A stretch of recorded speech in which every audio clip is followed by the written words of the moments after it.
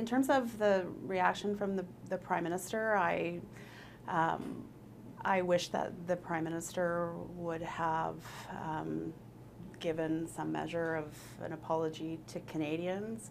The Commissioner's report was quite clear in terms of wrongdoing that happened, and for me, I was always taught when something wrong, or you've done something wrong, that you apologize for it. I think it would have went a long way.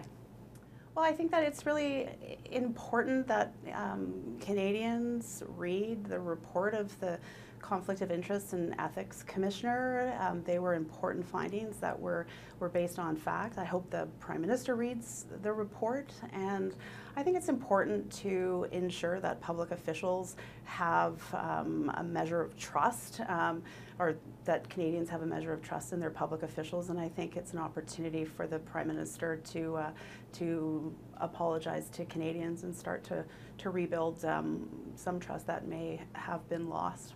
I wish that this situation hadn't lived on now for 8 months. I think that things could have been dealt with very differently.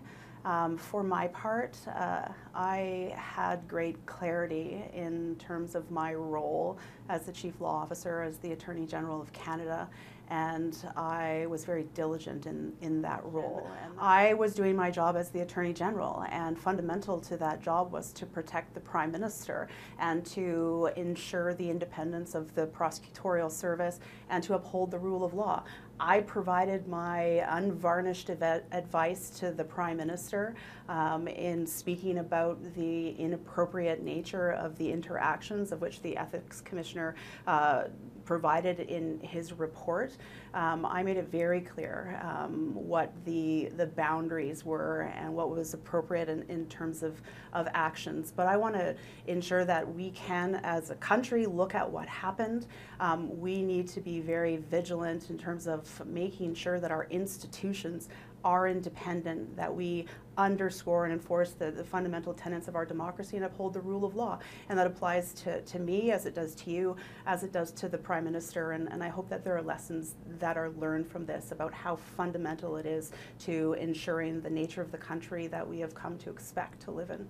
As elected officials, we all have to ensure that we are making decisions based on values and principles, have a clear understanding of the institutions of our government and how appropriate decisions need to be made and how independence of institutions needs to be upheld. That's what Canadians expect. That's what I know the constituents of Vancouver-Granville expect of me as their Member of Parliament, and that's what I'm going to continue to advocate for. And I hope that all citizens in this country, when they go into the election in October, have conversations and and look to candidates that hold a measure of integrity, and that they can trust that the decisions that they make on their behalf or the discussions that they engage in on their behalf are done based on those fundamental values. Well, I don't have any personal regrets about the actions that I took. I was very confident in the actions that I have taken.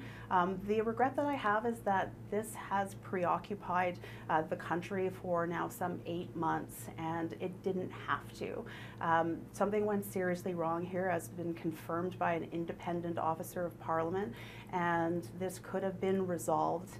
Actions could have taken to remedy this situation and to acknowledge that it wouldn't happen again, and potentially seeing the Prime Minister have apologized back as early as in February. And that to me is a regret that this had to go on for so long when it didn't have to.